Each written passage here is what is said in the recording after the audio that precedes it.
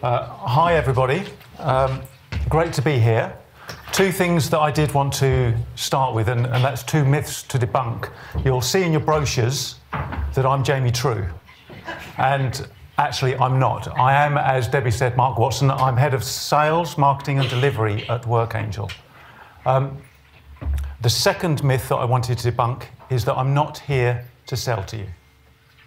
However, if any of you would like assistance in your buying process, please feel free to speak to me at the end or one of my colleagues down here. Okay. So, what I do want to talk about is three things: HR technology and some big disruptions that we see happening. And I've got some useful stats from Bursin and also from Harvard Business Review just to back that up. So it's a slightly independent view rather than a Workangel view.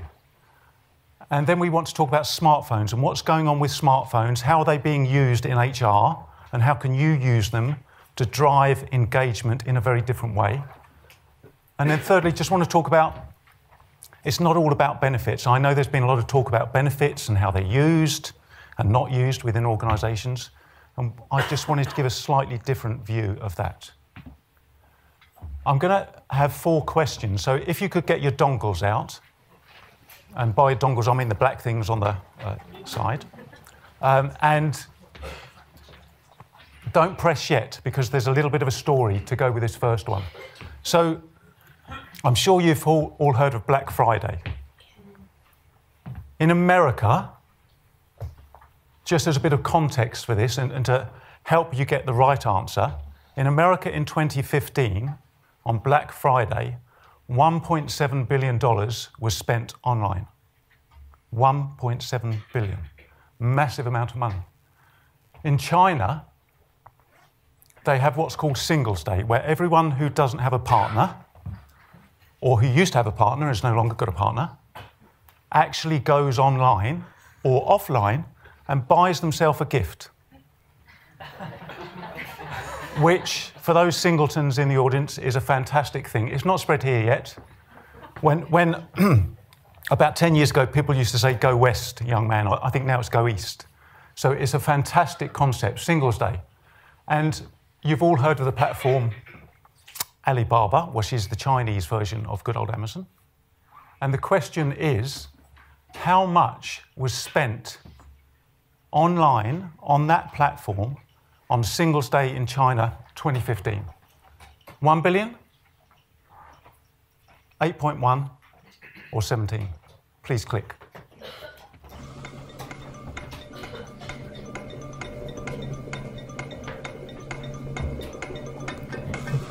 You can't take part, you're cheap.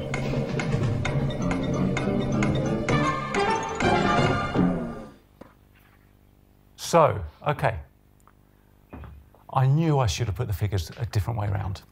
So the answer is actually 17 billion, which I think is amazing. In one day, $17 billion spent on yourself.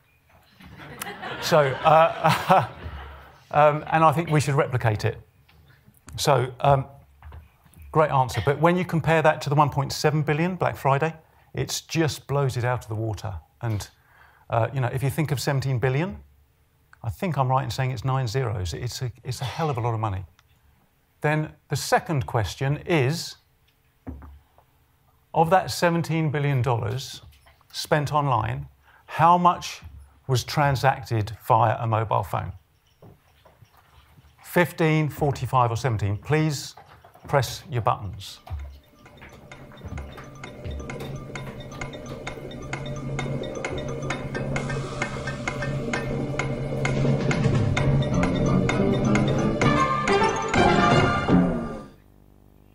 Correct. I'll change the figures next time. So 70% was spent via mobile, which, you know, when I first heard this, first of all, the quantum of 17 billion blew me away. But then when I was told 70% was actually transacted via a mobile phone, right? And the East is now leading the West, not vice versa. I think the stats are amazing, and it's a sign of what's coming. So congratulations to those who got it right. I think that I made it a bit easy. So then let's go on to disruptions in 2016.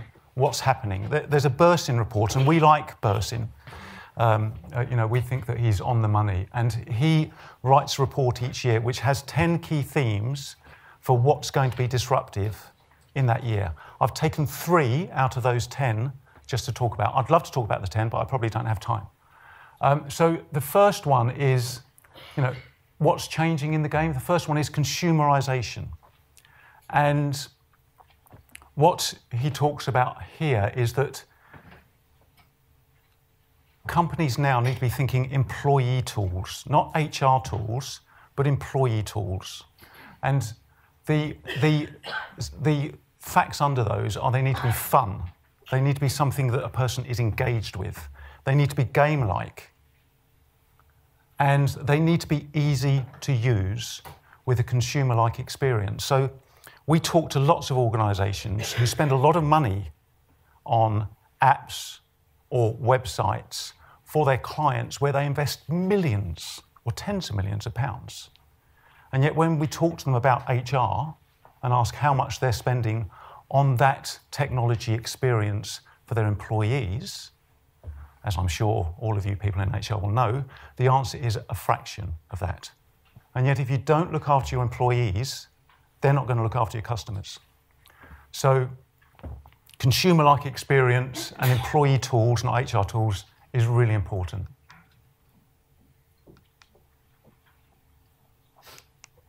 Oh, I might have gone too far. We'll wait. No, OK. Then the second big disruption that Bursin talks about in 2016 is the appification, that'll be harder to say later, of everything. And some key stats that he just brings out to play to that. 2.1 billion smartphone users around the globe. Big number. Second stat, people are spending 5.6 hours a day. I found this amazing. And I've talked to my kids seriously since I saw this stat. 5.6 hours a day on the internet, and greater than 50% of that, again, is internet access via a mobile phone. Smartphones are changing the way people live their lives on a day-to-day basis, and it's happening to your employees and your organisations right now. Singles Day in China, I've already talked about. There's a third question coming up, I think. Yes, there is a third question coming up, so please grab your dongles. This one, I'm hoping, will be a bit more challenging. So this is a non-Bursin report, but there are 2 sources of this, and they both come up with the same kind of numbers. So how many times does the average user access their smartphone per day? 10, 50, or 150? And before you answer it, think of yourself. How many times do you pick your smartphone up a day? From the time you wake till the time you go to bed? 3. That answer is not there, so you're out.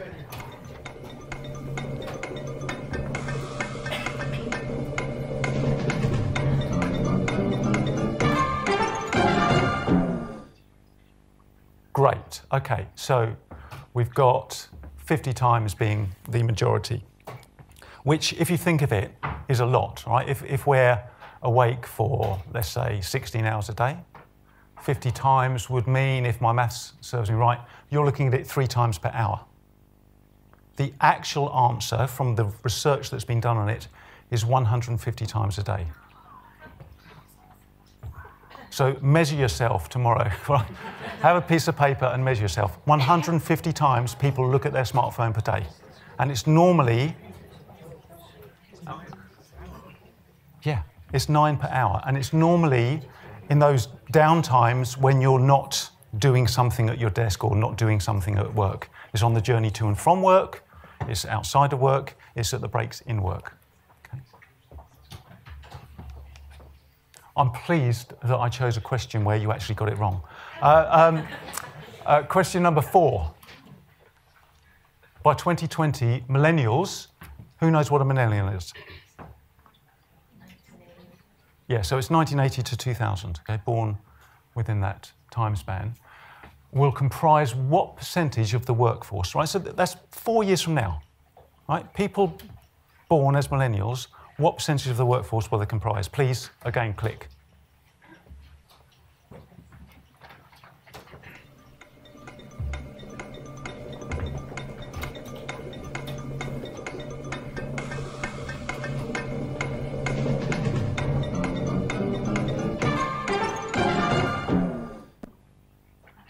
Whew. Yes. So that's kind of 2-all. So the answer is actually 75%. 75%. So 3/4, 4 years from now, 4 years, passing the blink of an eye, 4 years from now, 75% of the workforce will be millennials. So the profile of the workforce is changing, and mobile and smartphones are becoming the means of access at work, in your life, on a daily basis, for almost everything that you do, regardless of whether we like it or not. Okay.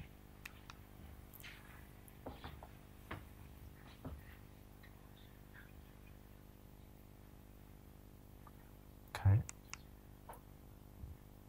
Okay. Going back to Bursin, just again on smartphones, just to continue the theme, there was another study done, this was in, again, late 2015, of some of the benefits of leveraging smartphones in the workplace, and these are some of the stats. There's about 6 or 7 others, but I've just picked 3 out. But you know, using smartphones in HR gives you this kind of advantage. Increased engagement of the app by plus 52%. Response time increasing, satisfaction of the employee, again increasing because the user experience, if the app is built correctly, is just wonderful. Yeah? And again, it's that consumer type experience. Moving on, so we've done smartphones and we've done disruptive technology. So this really, the last part is about, it's not all about benefits. I come from a benefits background. Spent some time in that space. And I can remember when I was at college, in a studio very like this, I did quite a lot of Maslow's hierarchy of needs. And it's kind of coming back in. And Bursin has used the Maslow triangle to talk about how recognition actually works and how modern recognition, which is about esteem, you feel valued in the workplace and you feel part of the workplace, you feel the part of a community, and belonging is actually more important in self-actualization, which is related to engagement, than comp and benefits.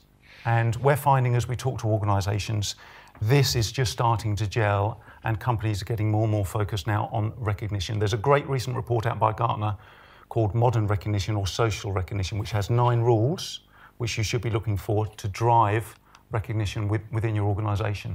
And HBR also did a study in 2015 about how praise or modern recognition boosts employee morale. And the percent who say they're satisfied with their jobs increases dramatically based on when praise was last recognized. And you know, we're great believers in recognition being daily and being peer-to-peer and being social. And the effect that it has on employee morale and engagement and productivity and presenteeism is massive. So bringing it to a close, this is the bit where I help you in your buying process, so excuse me.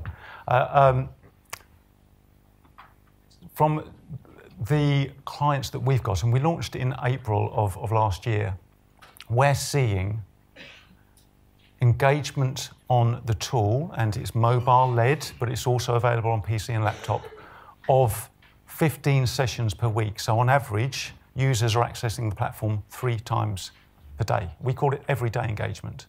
It's not a benefits platform where you go in once or twice a year to choose whether you want a cycle to work scheme or a dental plan. It's everyday engagement with, you know, an average cycle lasting between 2 to 3 minutes, and the split between perks and discounts and social being as above.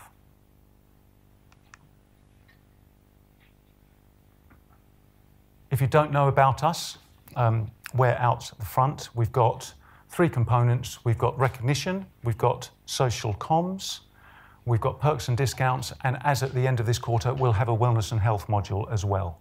Again, all mobile-led, but available on desktop.